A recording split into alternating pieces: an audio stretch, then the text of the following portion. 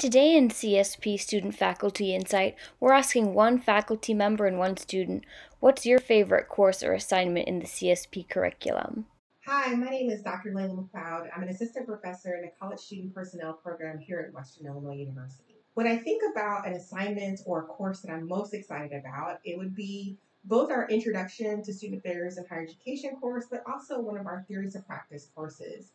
In both of those classes, I'm introducing students to higher education and the many ways that we do this work. So, our introduction class is really a survey of the field as a whole.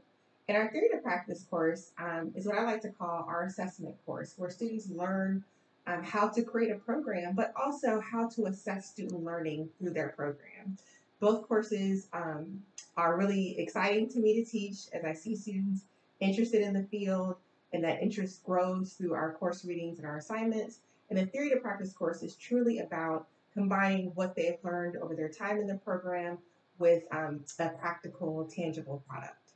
Hi, my name's Erin Childers, and I'm a current second year in the CSP program at WIU. One class that I'm really interested in right now that we're doing it's called Advanced Helping Skills.